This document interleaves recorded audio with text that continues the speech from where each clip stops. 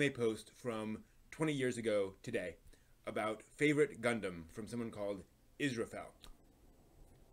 Okay. Zeta takes the top spot. I love Zeta Gundam best of almost any anime. Then a toss-up between MSG and 0080.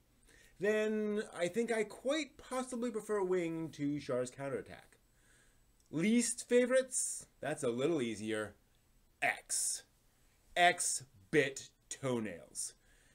X sucked hot magma. X was, well, really hopelessly bad.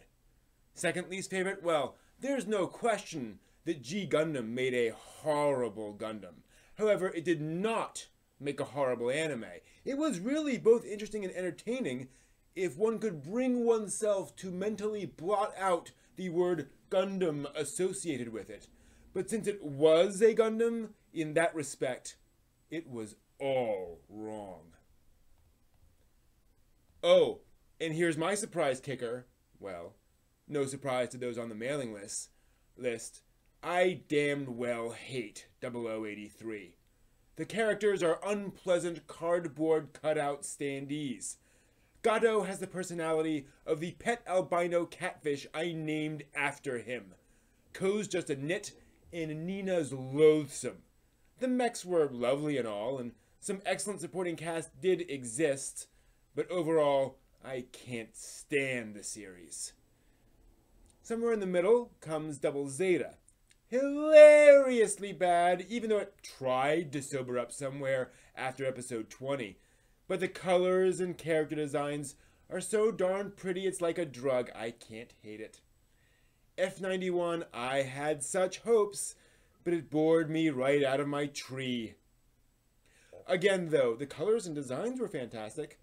V Gundam was a really extremely good show in my estimation, but I don't love it as much as the ones I put in my favorites list, so it got relegated to this middle ground.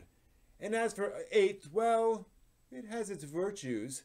It also has some unforgivable inconsistencies and rewrites of history, but oh well. It does feature some utterly, desperately obnoxious characters, but it's animated nicely, and some of the pictures of the mobile suits are just gorgeous, so I don't hate it. I'm giving it a chance.